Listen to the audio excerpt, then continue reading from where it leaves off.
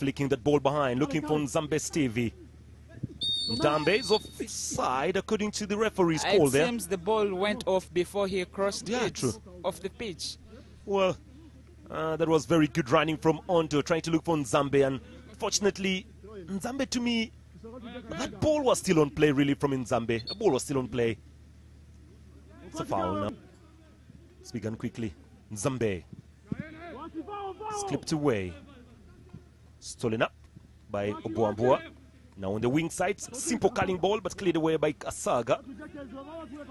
That's going to be now a throw in here for net busters in this one from Robert Sentungo, Sizo Kuti, and Farouk Mir. All of them solid players. That's good play. Can they keep the action alive? Yes, they do. Come on, taking their time. It's going to be swung in here by Nzambe Stevie.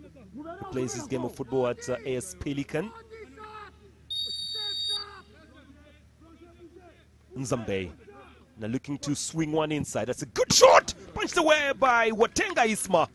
Oh, that was some power from Nzambe Stevie. Good so power. Far, Ismail Watenga showing class and probably telling the goalkeeping coach Kajoba that he should be the first goalkeeper to be considered when the tournament starts this weekend, because those are two tremendous shots from different angles. First it was with the Supergate legs, and now he...